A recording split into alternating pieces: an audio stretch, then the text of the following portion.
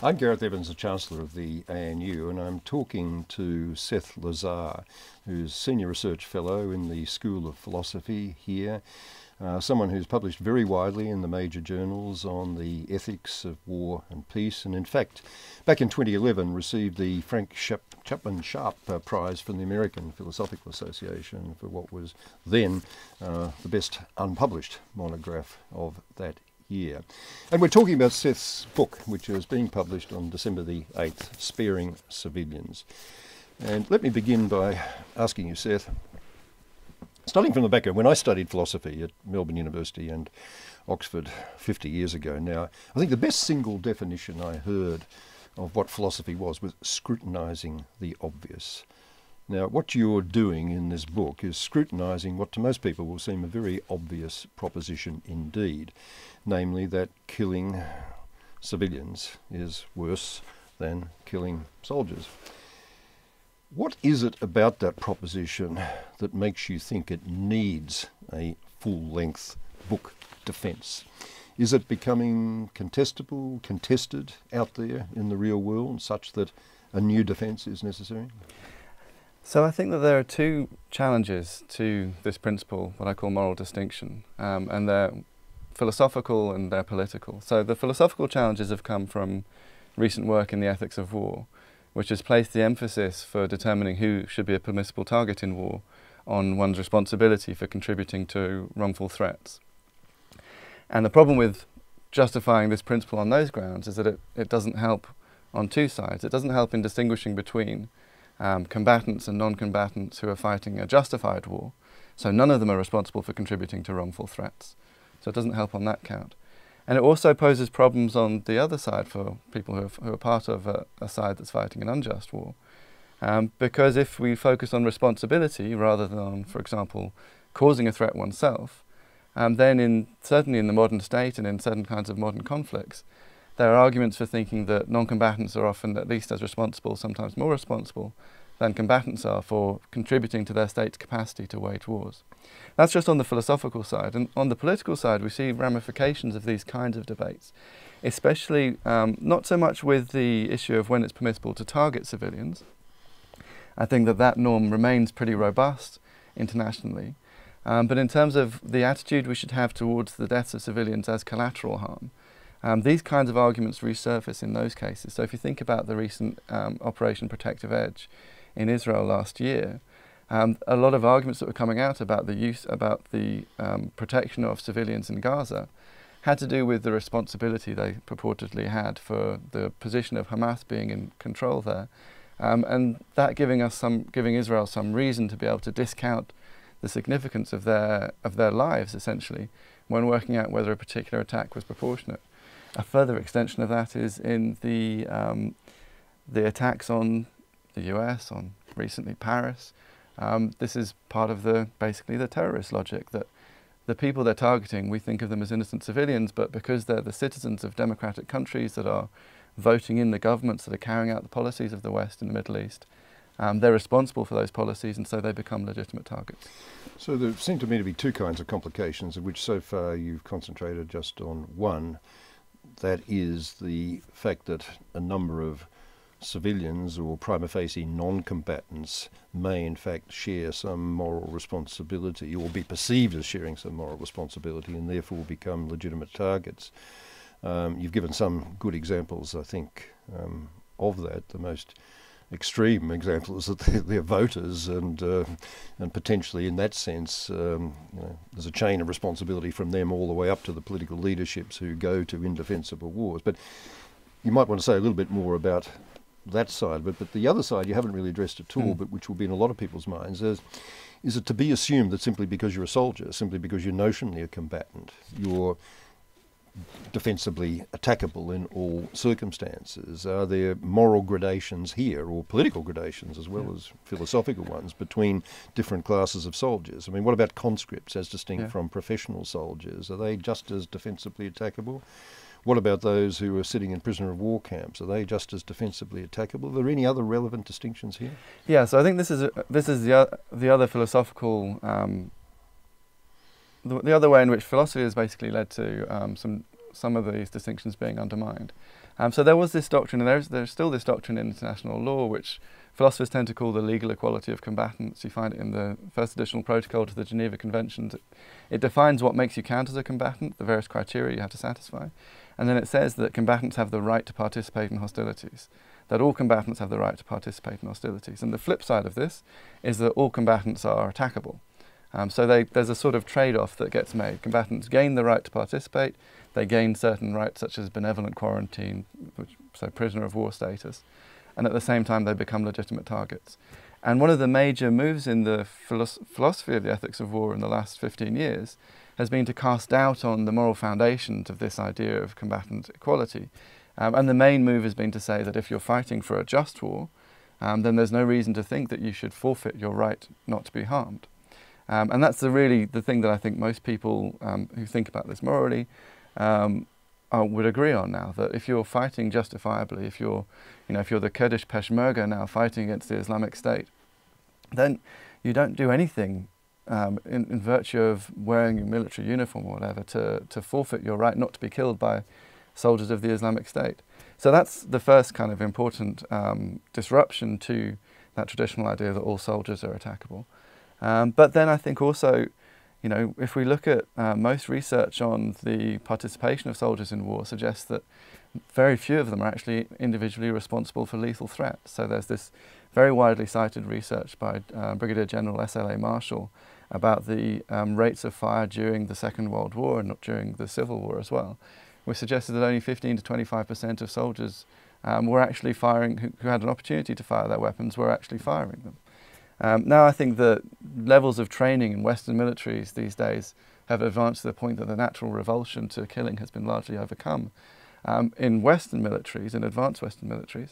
But certainly when we're talking about the sort of the conscripted armies in Iraq during 2003 and 1991 and other armies in those sorts of situations, I think that actual rates of fire are very low. So if what makes you responsible makes you a permissible target is that you're responsible for contributing to a wrongful threat, lots of soldiers don't actually contribute to those threats.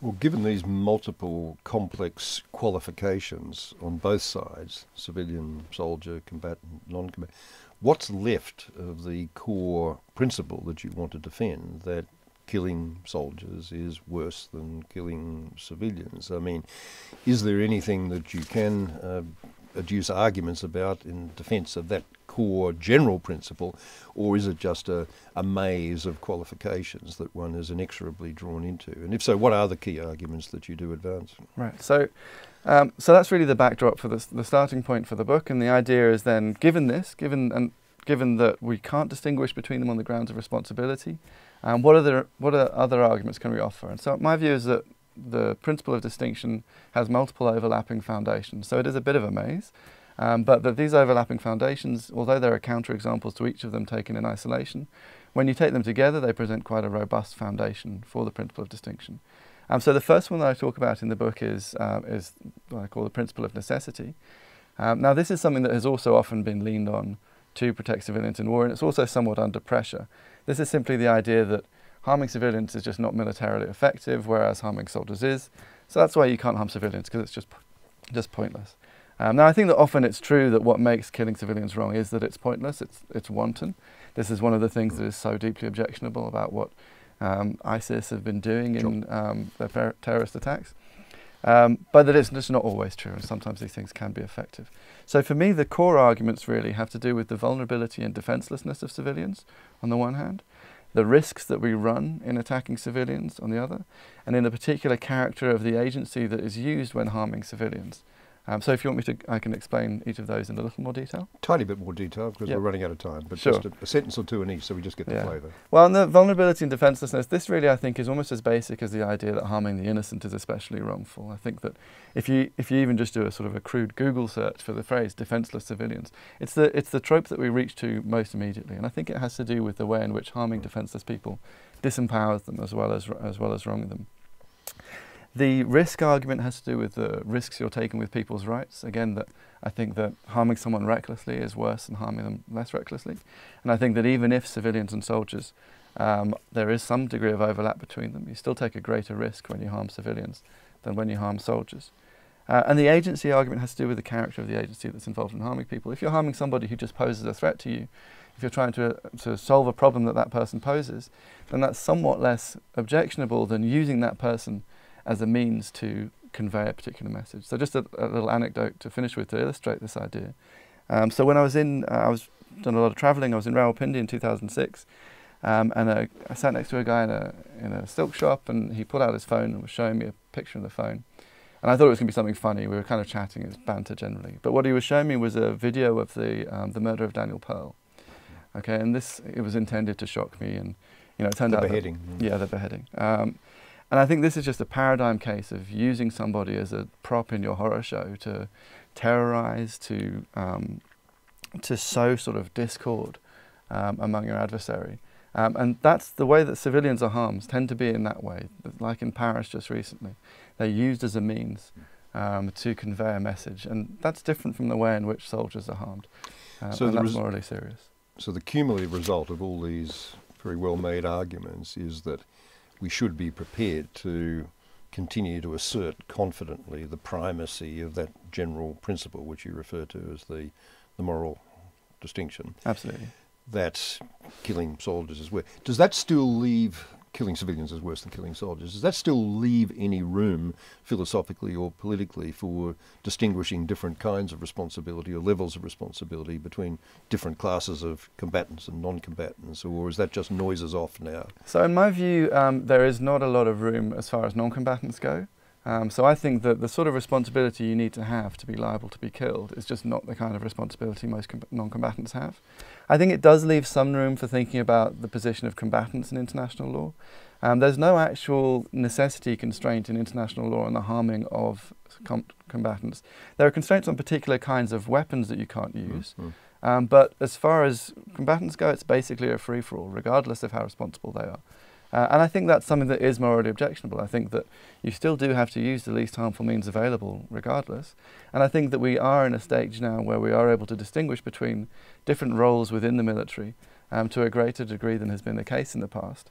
The military has in large part, certainly in the West, been civilianized. And I think that it doesn't make sense to have a pure membership-based criterion of liability to attack, except perhaps on pragmatic grounds that it's just too difficult to distinguish. But certainly, morally speaking, there are grounds for distinguishing between some combatants and others. Let me conclude by asking you what are the implications, if any, of all of this for the particular moral stroke political issue that I've been consumed with for the last decade or more, and that's the issue of the responsibility to protect civilians, essentially, from genocide, major war crimes, other crimes against humanity, ethnic cleansing and so on, and trying to energise the global community to recognise that when these atrocity crimes are perpetrated behind sovereign state borders, that should not be a matter of indifference, that sovereignty is not a licence to kill. There really is a universal moral obligation to do what's necessary to halt or avert that harm, including ultimately, in appropriate cases, military force. Complicated argument, but big, current and continuing issue. You're really about the comparative judgments concerning civilians versus soldiers, combatants versus non-combatants. I'm slightly off to one side, focusing on just this larger issue in the sense of, maybe not a larger issue, but a consuming issue of when, if at all, is it, what should be the responsibility of the global community to react, and if so, how in these cases?